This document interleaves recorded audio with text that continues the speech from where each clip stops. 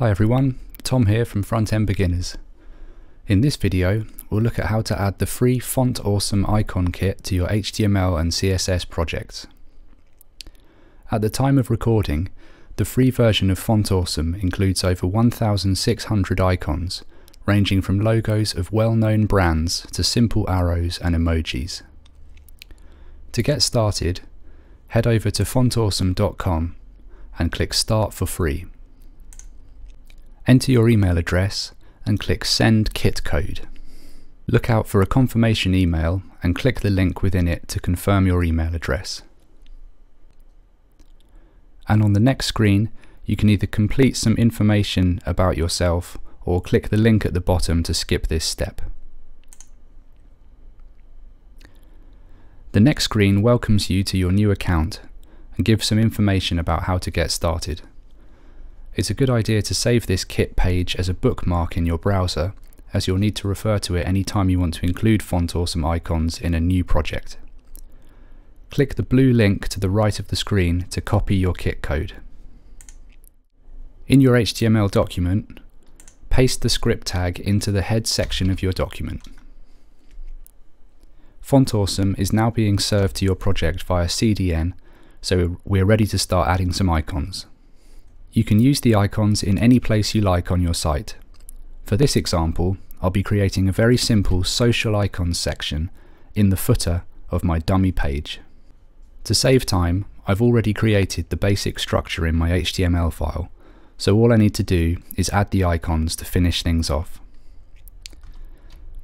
As you can see, I've got this unordered list at the bottom here in my footer, ready for my social media icons. To add these, after connecting your project to the Font Awesome CDN, simply use the search bar at the top of the Font Awesome website to find the icon you're looking for. In this case, I'm looking for a Facebook icon. You'll see that on the search results page, some of the icons are grayed out. These are available only in the Pro version of Font Awesome, but there's usually plenty of choice in the free version, so don't worry too much about that. I'm going to go with this circular icon, so let's click on that. On the icon page, simply click on the I element towards the top of the screen to copy the code to your clipboard. Then go back into your HTML document and paste this element wherever you want the icon to appear. If we preview this now in the browser, we can see that we've got a small black icon positioned where we want it. It might not look great, but it's a start.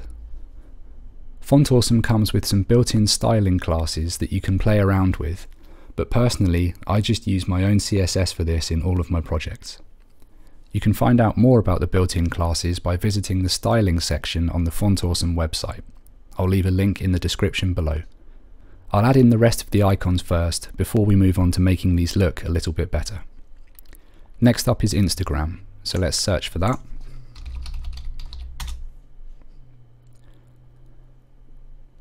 I'll go with this first one here. Copy the HTML element and paste it into the document. Next we have Twitter.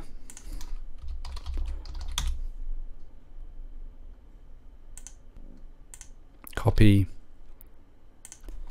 and paste, and finally Pinterest.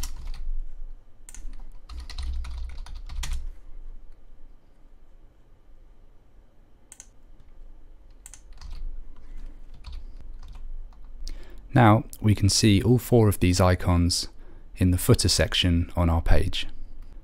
Now we've got all of our icons in place, let's begin by increasing their size.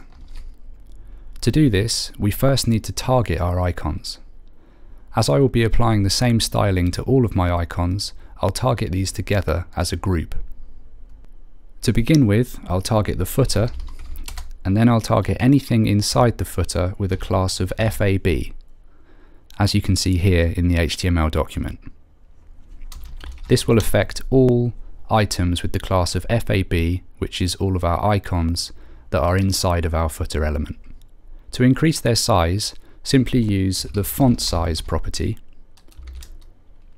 I'll give these a font size of 2 rem. Checking this in the browser, we can see that the icons have increased in size accordingly. Now let's change their colour. Rather than the default black, let's use a light blue colour. To do this, simply use the colour property, and in this case I'm going to use a light blue.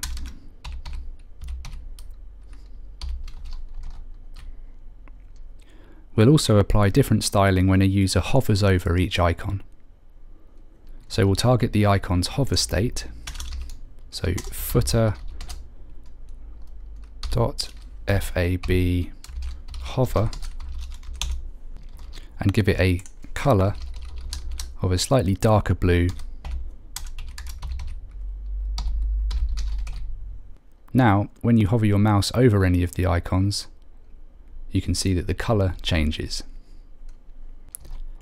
We'll also make the hover effect a little bit smoother by setting the transition property on the original rule to transition colour 0.4 seconds.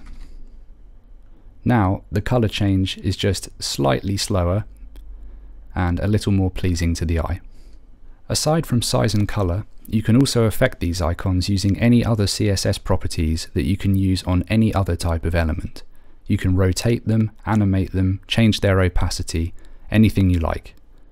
For the sake of this video example, we'll keep it simple and just stick with the size, colour and hover state that we've already defined. If you want to remove an icon from your project, simply delete its eye element and it will no longer appear on the page. So in this case, we'll delete this whole list item here, which includes the eye element for Pinterest. And obviously Pinterest has now gone. If you try adding an icon to your project and you can't figure out why it's not appearing, double check that you've added the Font Awesome CDN script element in the head of your HTML document. I thought I'd mention this as I've done this a few times myself. I think that covers the basics of creating a Font Awesome account, pasting your kit code into your project so it's connected to the CDN, and then inserting, styling and removing icons as you choose. I hope you found this video helpful. If you have any questions, please leave them in the comments below and I'll do my best to answer as soon as possible. Thanks for watching and see you in the next video.